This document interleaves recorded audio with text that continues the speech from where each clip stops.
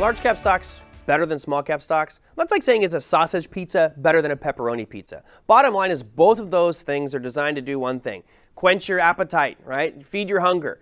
Now, when it comes to the makeup and identity of those companies, yeah, small cap stocks tend to be more volatile. They've got a lower price point, smaller market capitalization. The large blue chip stocks like you'd find on the Dow Jones Industrial Average, those are the really big behemoth companies.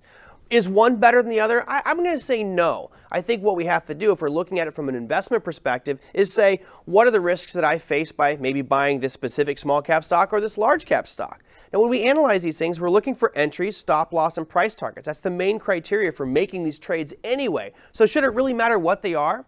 For me personally, I have issues with specific types of stocks, not large cap or small cap, but like, for example, biotechs. I have in my trading plan, I am not allowed to trade pharmaceuticals or drug stocks because they're extremely volatile.